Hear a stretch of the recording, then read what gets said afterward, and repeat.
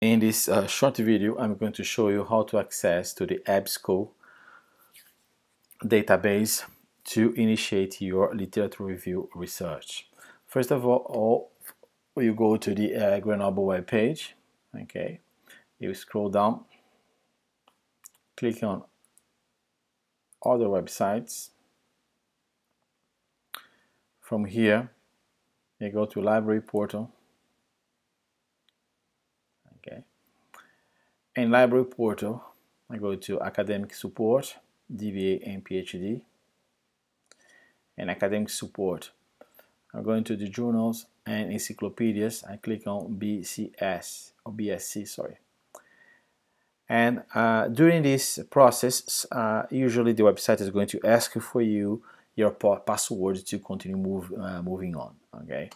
So when I get to this page, the EBSCO page, I'm going to click on EBSCO host web.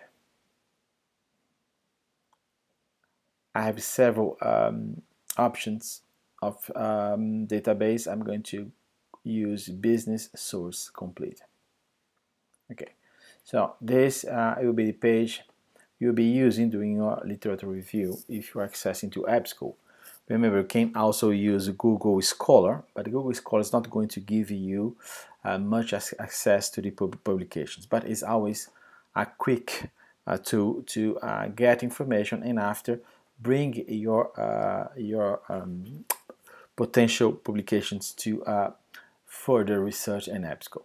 So, for example, if my research, my main subject of my research is the impact of risk factors on the portfolio management within the energy sector. Okay, I can start by the most overall keywords of my thesis. So I can risk factors on portfolio management. Like here. So what I'm using here, I'm not using any of these options. So I have different options. If I have a specific text, I can put the entire text here. If you have a name of author, if a title of a publication, I want to get more information. Okay, but I recommend you to get as general as possible. So I click on search, and now I'm going to get a large database, 2,568 publications. Okay, but in fact, when you go to the left side of EBSCO, you see we are getting results for academic journals, magazines, trade publications, market research report, and newspaper. I want to focus my research on academic journals. Remember that a thesis should be based on the previous publications. So I'm going to limit my research to academic journals, which is still a large number, 1,545. I see in this area that we have a large period of time. I'm going to reduce this probably 25 or 35 past years. Okay, and the research is going to narrow down the number of publications to 1,475. It is still a lot of publications. Okay, so I'm not, of course, we are not going to spend time going through a large database. So that's the reason why now I'm going to use what is more specific to my test. So risk factor portfolio management on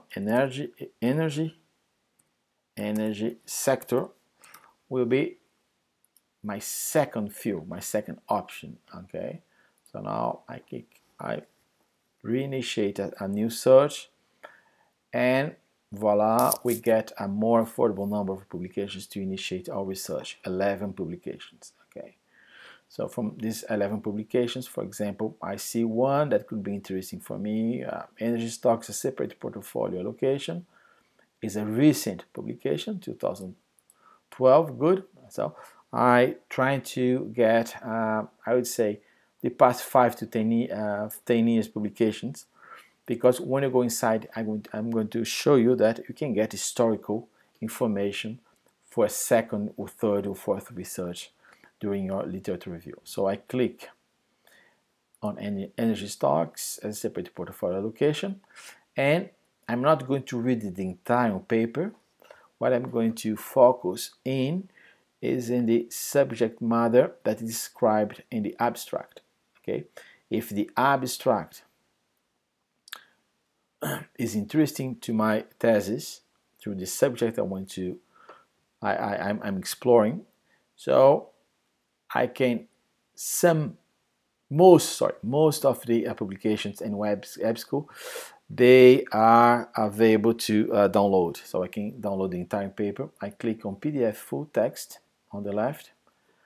I wait a little bit. Some publications take some time to be downloaded.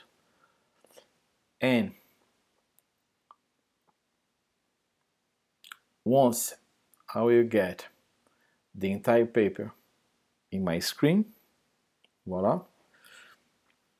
Okay, I'm going to initiate my research. So I initiate my research, and my advice for you is you don't need to read. You have 50 or 70 pages in your in a paper. Go to the introduction. The introduction is going to give you already an idea if the paper is talking about something that could be interesting or aligned to your thesis. Okay, most of introduction, in most of introduction, we are going to find prior research. So prior research is going to give you some tips about other publications, other papers that you should be looking at to extend your literature review. Okay.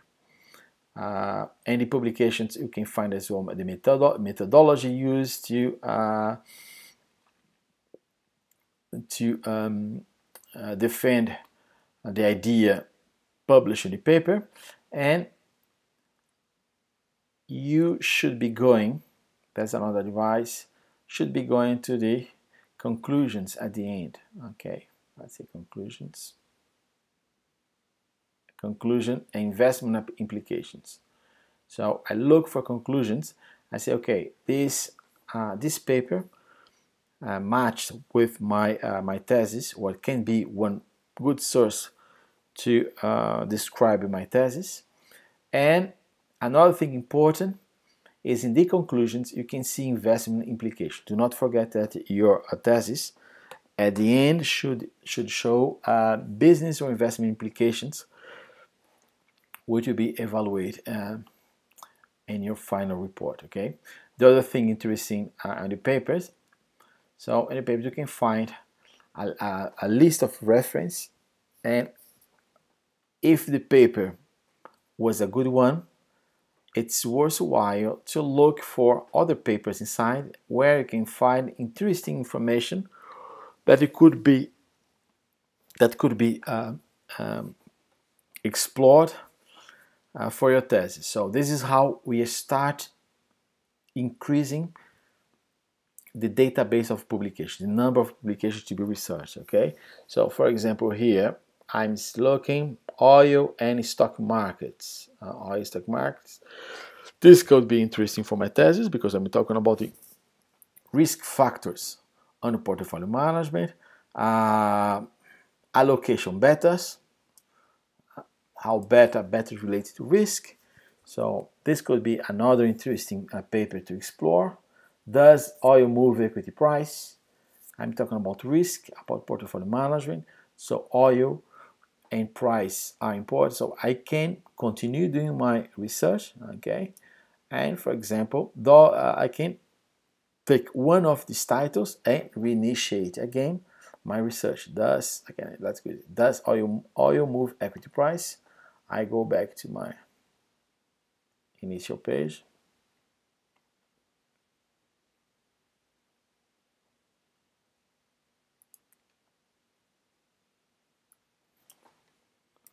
Does oil price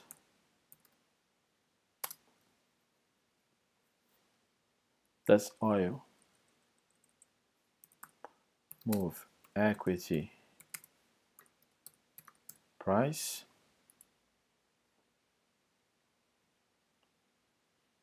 I have to take out energy sector because it's clear inside. And I get what? Two papers. Two papers where I can continue again, restart again my does oil not hinder democracy? Sorry, that's not good. Does oil move equity price?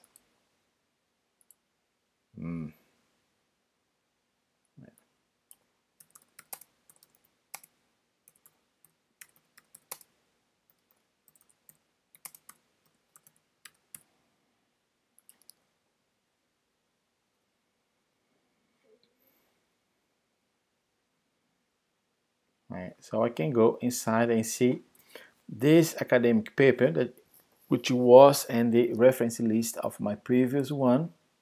I click on this and reinitiate the same process. I read the abstract. So the abstract has information, has conclusions. The abstract used to show the essence of any publication. So this is where you have to, is by where you have to start your research. Okay. So this is interesting for me. I go again. I go now. I'm going to download the paper. So the paper here. There's oil price. I do the same process. Okay, introduction. I see if introduction has information, and I start writing, get information, start writing my literature review. Okay, from these papers. And again, I do the same. If the methodology used is comprehensible, I can understand what they are doing. I think this is important. I can inspire from this idea to do my next stage. So I take this from the papers I am studying. Okay, I do the same exercise. Go to the end, go to summary and conclusions to see if it is in line with my text. I can find other reference, and maybe in other reference I can find other literature that would be interesting to complete my the entire literature review. So that's the process in the literature review. Okay, you go paper by paper, and it's like a puzzle. You are building up the body of your literature review. So that's all for now. You will be contacted by email, and we are going to do a Skype and talk further about the literature review in the next stage. Thank you. Bye.